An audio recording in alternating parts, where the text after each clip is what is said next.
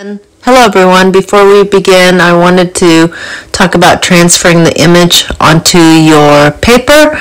And so simply graphite the back and then turn it over and trace it with a ballpoint pen.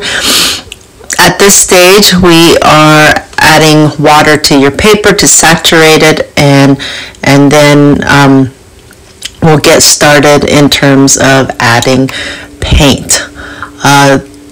The first thing I did was to add some blue to the background, just a little bit of a cool contrast to the saturated flesh color that I'll be adding onto the painting. As I'm working, I'm just really pushing the blue around and just adding texture. I'm going to start mixing up the darker area for this section, and I will be pushing the contrast a little bit here, and and just defining all the bigger shapes and the darker forms, just to define the portrait. In this section, I am starting with the eye and making sure that I've got the darks and the iris and the in there to make sure that I've established where those references are, because I'm going to use them as a guide. Now I am working on the hair a bit, adding a little bit more color, just to make sure that I start to build up both the values in color and saturation, since there's a lot of color in her hair. I'll be mixing now a little bit of kind of an orange simple flesh color that I will start using water to move it around a little bit, trying to make sure that I don't get muddy. I took a little bit of the red and added to the cheeks, and again watering it down with the brush, and now adding a little bit more of yellow to start mixing a flesh color that is a bit more clean. As I'm going through this process, I'm wiping off the brush and also dipping it into clean water. I'm finding where my lights are at and utilizing yellow as the highlights, but also really thinking about what is coming forward and what is moving back. I am deepening up around the eyes right now and really thinking about how the socket is moving back, and I need to cool those areas a little bit more, but I know with watercolor I need to go slower because I can't really take away the dark once I put it on there. So making sure that I establish where the bottom eyelid is really quite important, because I know there's a bit of a flesh area in that spot where it will catch a little bit of the highlight. I am continuing to build up my reds and making sure that I don't lose the highlight on the nose. Noses are always a bit tricky. I'm putting a little blue on the underplane of the nose to establish the coolness and again to push it back. But the nose is like a pyramid, so there are the three sections to it. So making sure that again I don't lose that shape.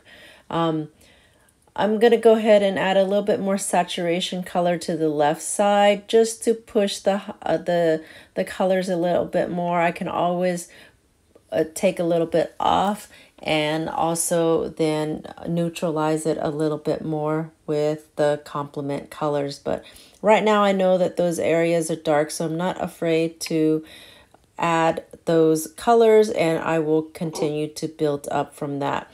As I'm working, again, I'm really paying attention to where my lights are at. I'm trying really hard not to lose them. And right now I'm creating a really bold move here by adding a huge section of the red and adding just a little green and blue to neutralize the edges a little bit, to turn the edge of the face towards air. And since the green reflection on her hat and also the cool of the background being blue, I'm adding a bit more of a greenish blue to the side plane again, just to turn the edges. I'm building up my reds a little bit more. Again, I'm not afraid to add those colors. Again, keep in mind you can always take some off. It's better to have some on there than not to have them at all. One thing to keep in mind is that the muddier your colors are, it's due to the fact that you aren't wiping off your brushes enough, or you're not cleaning them off enough. You can also, at this step, if you wanted to empty out your water container and get get some new water. I'm going to go ahead and keep building up the darks here by adding almost kind of a purplish blue, and then really pushing the depth a little bit more. I've got some sienna there mixed with a little bit of French ultramarine to deepen up the shadows. I will continue to just keep adding, keep subtracting. Keep in mind, again, you can always pick up some of that, the water and the color with your brush or with your Q-tips. At this step now, what I'm doing is I'm mixing a bit of a darker color, and I'm going to start applying it to the side plane of the face and the hair, just to establish my edges. I'm going to put the eyebrows on there. She's got some deep eyebrows, and again, just really finding the dark areas, but I'm going in and really making sure that my hand is steady. I can always use a bar that goes across my painting if a lot of things are wet and if my hand is shaking. I do mix quite a bit of darks here, and the darks are mixed with a mix of the blue and red and brown and some green, really pushing all those the darks in there. Some of it, because I don't have black on here that I did not squeeze out, some of my the black can either be a cooler black or a warmer black. Right now I'm okay with it being kind of purplish blue, and deepening up a little bit more with the reds. I'm continuing again to really establish that side plane of that face, paying attention to the bone structure of the skull, thinking about how things are protruding, thinking about how things are moving backwards and coming forward. Keep in mind that the areas that usually get quite red are the areas where the bone is hitting up the surface, or up near the surface of the skin on top of the bone. And so those are going to be the areas that will get the most blood in the circulation.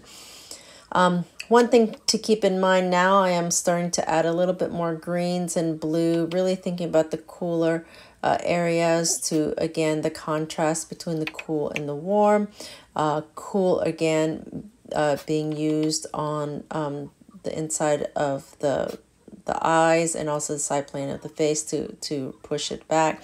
The nose and the lips are always a little tricky. Right now I'm establishing the lips, the shape of it, really paying attention to trying not to lose that edge. And also, as I'm working on the nose, I'm also noticing there's reds and there's darker areas on the side of the nose. The trick to the nose is that you are painting the things around the nose or things around the lip, not so much just the nose or the shape of the nose.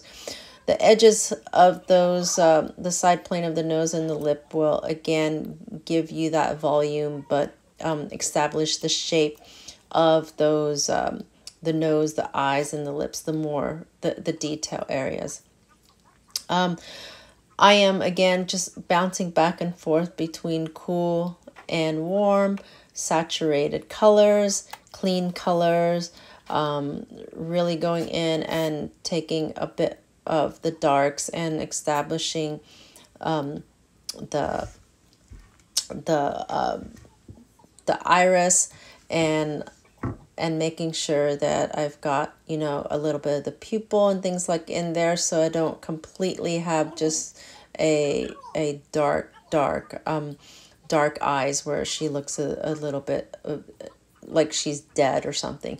So I'm going in and really establishing her eyebrows again. She's got really thick eyebrows, and that's going to help really define the contour of her face and again the shape of her skull. It's really important that you find the arch of the eyebrow, really thinking where that bone is hitting up against that head, that forehead. I'm being very careful. I'm taking a smaller brush, one of my water brush. It actually holds a really nice edge to get the eyeliner that she has on there. I'm adding a little bit more of the water to really push that mascara out, so then it's just not a weird line. I'm softening up the edges a little bit, going in and now defining the shape of the hat, bouncing back and forth between, again, getting the underplane of the nose, making sure that I establish the cool and the and making sure that I've got the ball of the nose still in its place. The other thing to keep in mind is that again, to really shape the nose with the edges versus it just being up on top, the edge of the nose and the side plane is going to define that form again. And I am not touching that light. You'll notice that long highlight across her nose. I'm keeping that as the whites of the paper for right now. As I'm going through the eyes and really darkening everything up, keep in mind that watercolor is 3 times lighter after when it dries, after you've put it on. So it's this constant need to keep building up and adding saturated colors. Right now I'm establishing the lips, getting the bottom and the top, leaving the center white for right now, and then I'm going to pick up a bit dark to just really establish that the crevice and the separating the top from the bottom. Being careful that some of that area is a little wet, and I noticed that, so I'm going to have to pick up some of the water a little bit. I'm being a little impatient. Ideally, what you can do is you can wait for it to dry a bit, or if you have a blow dryer, you can use that as well. And so then you're controlling the water a little bit more, and it's not bleeding everywhere. This is a bit of a 3/4 view, and so keep in mind that the edges of the face is really important, and if you need to push it out a little bit more, you can do that. Again, going through and adding a little bit cool and more dark to that side of that nose, and thinking again about how it is turning and the shape of which it is that it's established on her face.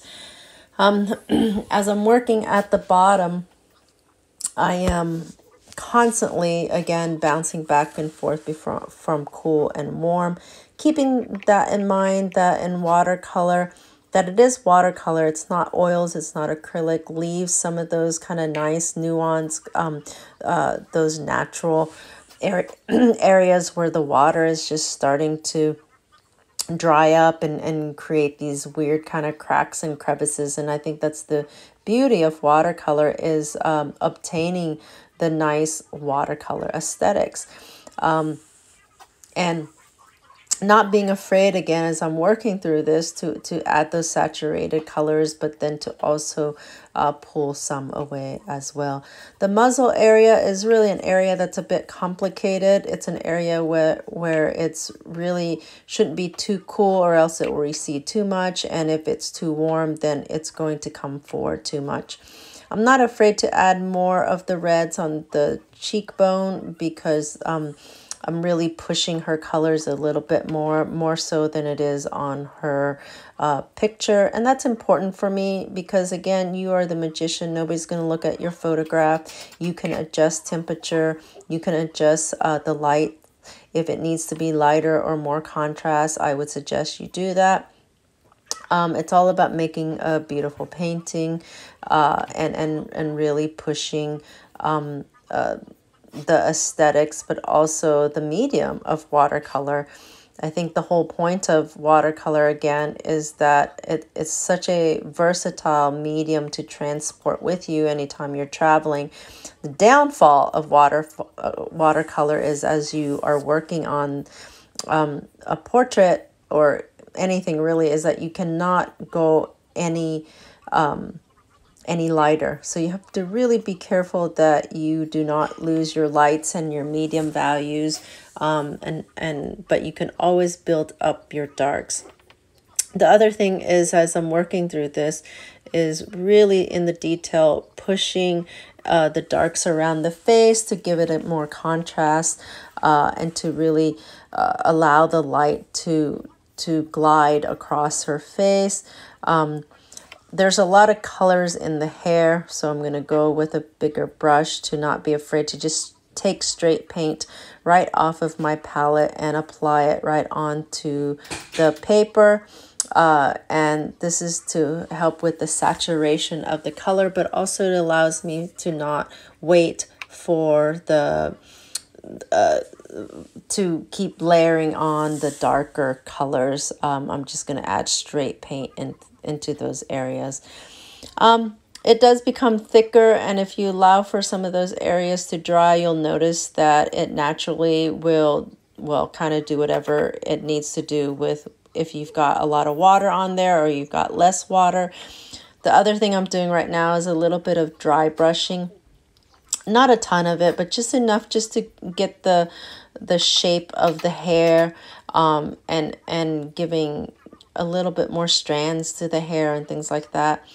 I'm adding a little bit more of a deeper pink, an orange, a yellow, again, having an underpainting of that, and then I will go over it with a bit more of the dark. I'm going to add a little bit more of the warmth also on the hat and on the right side of the hair as well, just for harmony, but also there are those colors there, and I'm going to take a little bit off because I don't want it to take away from the face. So I want to keep the face fairly warm, but also that's where the most light will be at. So as I'm working through the hair and really defining those strands, I want to take away a lot of the medium and the light values, just to, again, because her hair is dark, but because I want to make sure that the first thing you see across the room is her face. Even though the hair, the way that I'm painting it, is creating a composition where it is moving through the painting and the strands are really allowing for the movement, but also really pushing the darks again to suggest the direction and the flow of the hair. Hair, like anything else, has you want to establish it with some of the darks as well as a foundation for and support for all those larger shapes or those colors. Again, I'm adding a little bit more of the reds to the side of the face, but also up above the forehead where there's a lot of really rich colors in those areas. And now I'm establishing a little bit more of the darker values on the hat again. And you notice as you're watching this video that it takes a lot of color and a lot of darks just to establish those harder edges, because it's watercolor. It's not oils, it's not acrylic, and it's definitely one of those mediums where it's not as forgiving. So as I'm working through the lips, I mixed up a darker color for the top lip, and most of the time the upper lip is going to be a bit darker than the bottom lip. The light usually is reflecting off of the bottom lip where it's casting the shadow up from above, is why the upper lip is much darker than the bottom lip. As you're working on the eyes, I'm adding a little bit more of the coolers and the darker colors again, just to really push the eye socket back, and so she doesn't look buggy. I think it's always difficult for to really get those dark areas, and I usually will glaze a little bit, really thin films of color on top of another color, just to create that depth that I want with the watercolor. The other thing is, as the side plane of the nose, I'm again really defining those edges, and really creating more of a warmth, but also right under the plane of the nose, the cast shadows. I want to make sure that those areas are cool, just to raise the nose up, and so it is not flat. And so the nose is always the most difficult area, I think, because there's such small fragments and little bits of light and color and cool and warm.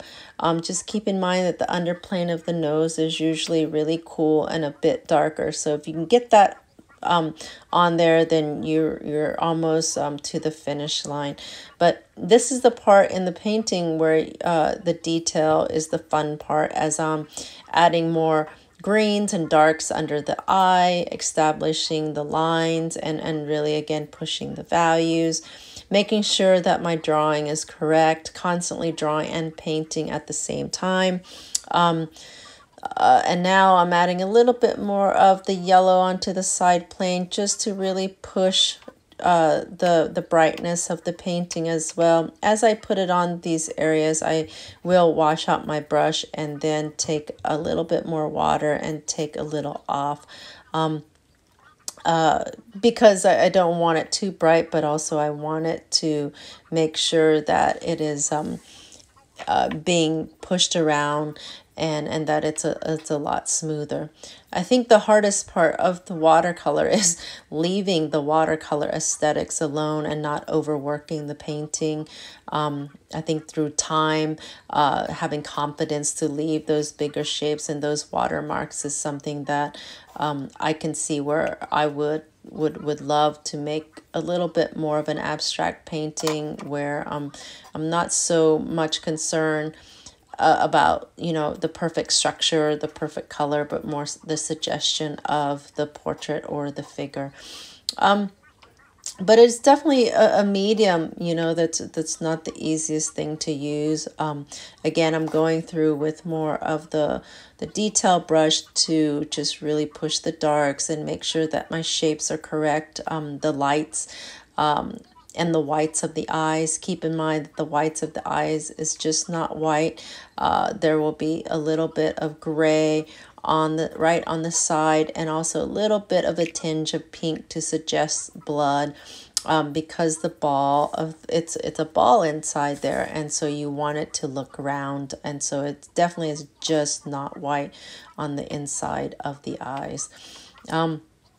I'm always constantly pushing the eyes back, just with darkening those areas. I think going slower is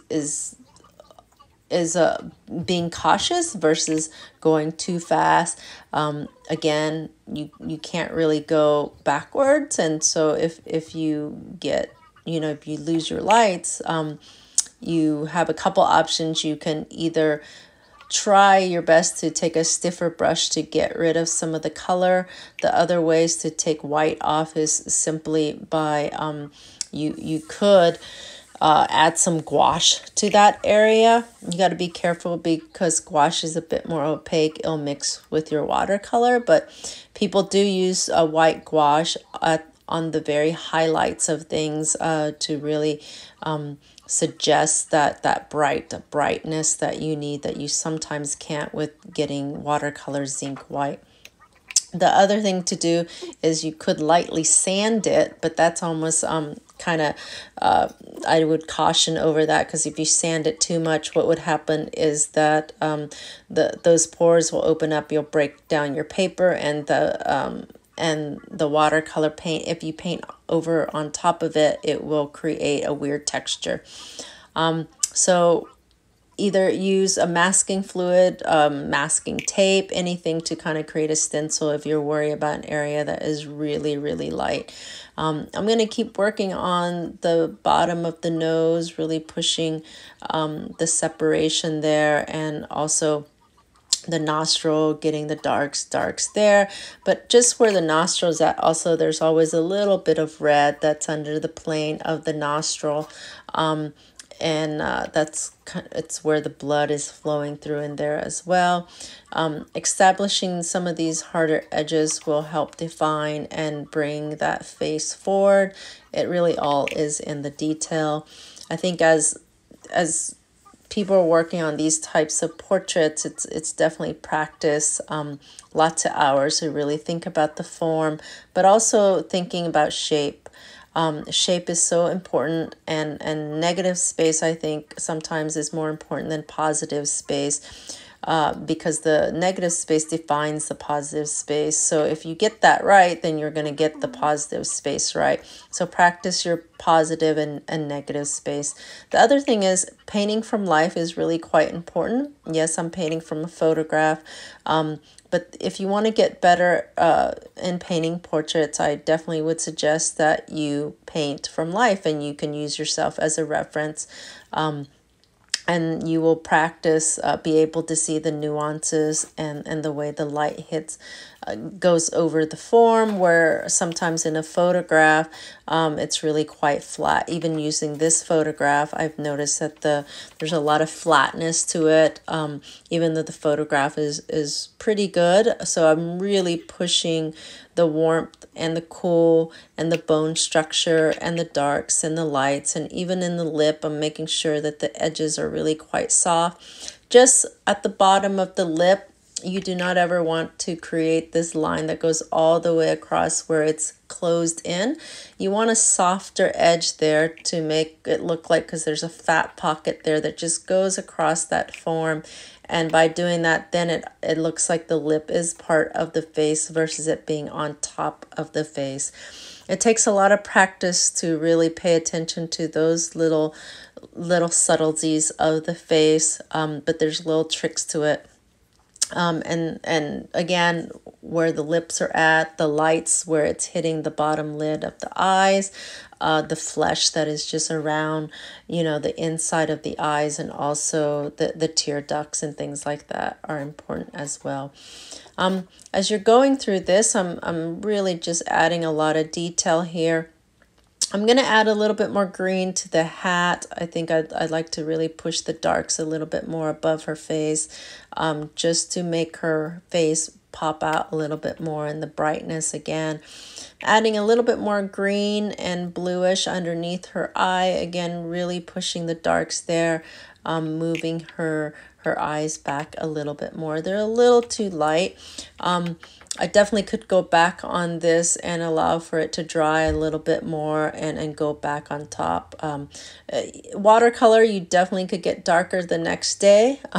Getting lighter, though, on the other hand, is a little bit more tricky. So keep in mind to go from light to dark. Unless there's an area that's just really dark, then you can just go ahead and add those darker bits in those shapes, because it's dark anyway, so there's no point adding 10 layers of darks when you can go ahead and add it straight from the tube of paint, or mix your darks, obviously.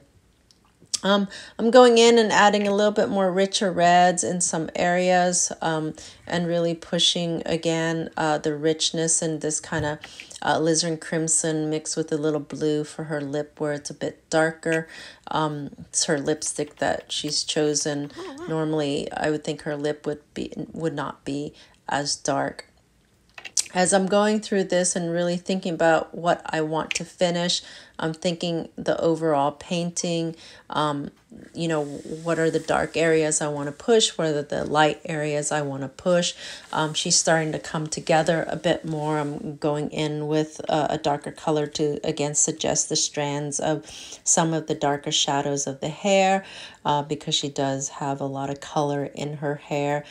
And the beauty of hair is, you can add more hair, you can add less hair, but don't forget that hair also has structure as well. And even in clothing and in hats, keep in mind that the hat is on top of the head. It's not part of the head. And so creating that volume to suggest that there's a ball underneath that hat is really important. And so that's another reason why people paint from the nude figure, is because there's no clothing that you have to suggest the form underneath. And so if you're practicing, you know, just take your hat off, and it'll be a lot easier. Then you can see the top of your head. As I'm working on, again, the side plane of her nose is such a tricky bit that I'm going a bit slower here, making sure that I establish, again, that underplane of the nose, the cooler bits of that. Going in with edging her face again, because the watercolor dries 3 times lighter. Not being afraid to just add that straight red onto the side of the face, and I'll let that dry to see how light it comes out. I've noticed that the more I work with watercolor, that having that confidence to leave those really saturated colors is really important, because I can always take some of it off. And that's the beauty of that, is that unless you've tried, you don't really know. And so this painting, I didn't start out as a monochrome, but more of spotting these bigger planes and spotting the colors, and then from that really developing the layers and the glazes on top of the portrait. I think I could push a little bit of the background for the coolness of it, and play with background a little bit more as I'm going to detail in here. I'm not afraid to really, again, go into the bridge of the nose, making sure that the planes on top is a little flatter. Her nose is not a beak, and so there is a flat plane up on top. At the bottom of the lip, I'm going back in and establishing the darks a little bit more there as well. You can go either darker or lighter, but definitely the separating the two in that area, making sure that you do define them, or else they're all just going to collide together. The other thing is that that side plane there, I just want to make sure I cool it a little bit, because I don't want it to fall off the side of the face. So cooling it's going to turn it again towards air.